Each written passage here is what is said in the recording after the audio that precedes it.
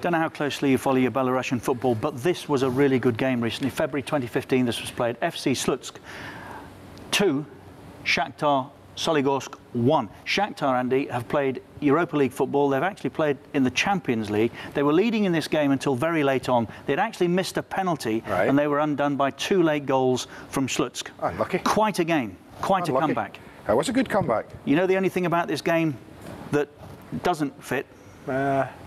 Nobody watched it? Didn't happen. What? Didn't happen, despite the fact there were match reports on both clubs' websites. Didn't happen. This one here... these are genuine clubs? Yes. This one here didn't happen. I thought you were making these names up. These are called ghost games. And they're part of a multi-trillion-dollar match-fixing business. It's a step beyond match-fixing right now. This is happening. It's actually quite frightening. Just before, so what people are doing are pretending these games are taking place, and allowing people to bet on the result, and the games don't take place. Games don't take place, and you can't win because, of course, you can never actually come back to the game. Stuart Page is a friend of ours that's appeared on our radio programme down the years and rejoins us now. He, Stuart, what is the job you do? Because it's such a lengthy title, it's impossible for me to remember. Well, thanks very much, Richard and Andy, for giving me some time to be able to talk about my favourite subject, cleaning up the beautiful game of football. Basically, I work around creating a heap of policies and looking to people across sports, governments, law enforcement to actually clean up the game of sport, to sport integrity, to give it back to the players and the fans. So that's what we're doing, to try and get it clean, get it back to where, as you just said, the ghost game, a game that didn't happen, but yet millions of dollars were bet on a game that didn't happen, and people believed it was happening. So I mean, the very fact you say clean up the game suggests there is a problem. Last time we spoke on the radio, you talked to us about this being a multi-billion-dollar business, match fixing. Multi-trillion now? Is it getting worse to that degree? Look, it is getting worse. It was multi-billion. We know that with the illegal sports betting market, the very thing you talked about, the ghost game, that it is really getting out of control. We know there are heavy amounts of money that have been laid down on games to be manipulated across the world. And with the advent of internet everywhere, games being made live everywhere, it's just getting worse and worse. And you know what? The big thing about it, it's not a crime in some countries. This is a global crime. Stuart, don't you just have an impossible job? Isn't it the fact that these guys will win in the end and there's nothing you can do about it? Good point, but I'm not going to give up. It's my game. I want it back. I want it for the fans. I also want it for the players. And there's no way we're going to give up on this because, you know, all we're saying is the beautiful game is a global game. So match fixing should be a global crime. It's both a sport problem, it's a government problem, it's law enforcement problem, it's a whole range of it. It's a cyber crime problem. Stuart, you know, there's currently a case, I think, going on in Holland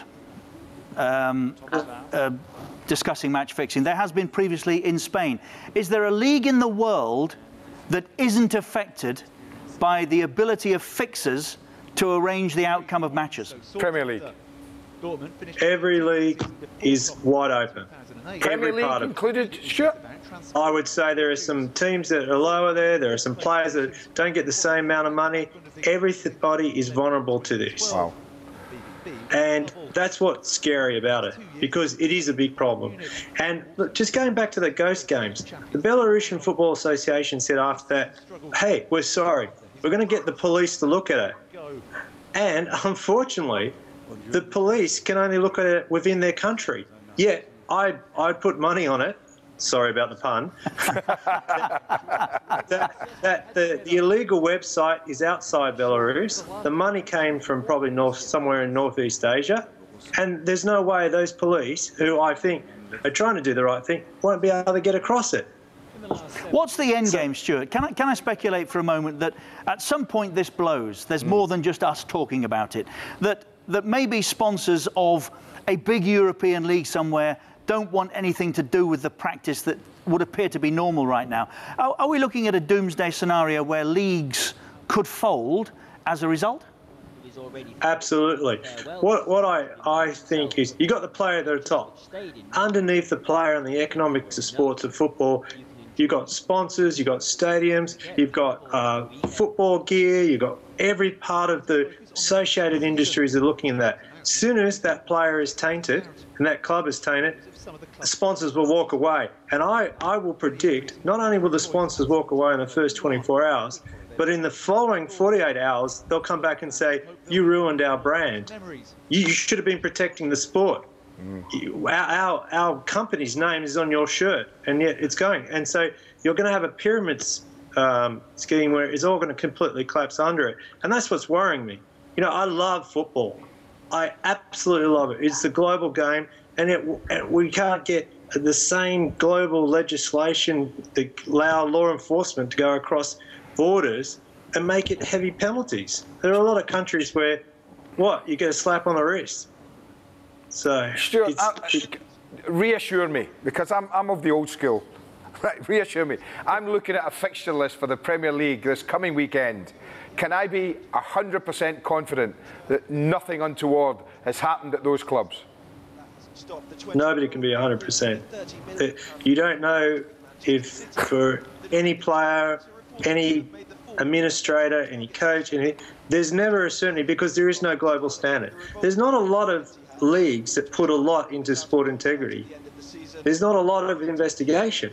And it's such a confusing problem. Is it the league? Is it the club? Is it the police? Are the clubs themselves interested, Stuart? Are the clubs themselves interested in this? Or do you just say, we don't want to know about it? Well, it's a good question, because I actually think there's a few Premier League clubs, I won't name, that we've actually gone and talked to the youngsters, the people that are upcoming, the real people that are vulnerable.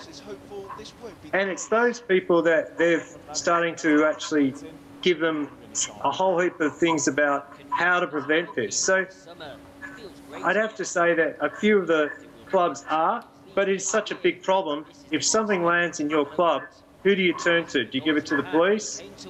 How do you clean it up? Stuart, you've given all of us something else to think about once again, and we thank you for your time. I know you come to see us here in Qatar often. Next time you're here, let me know. We'll continue this conversation. Thanks, Stuart.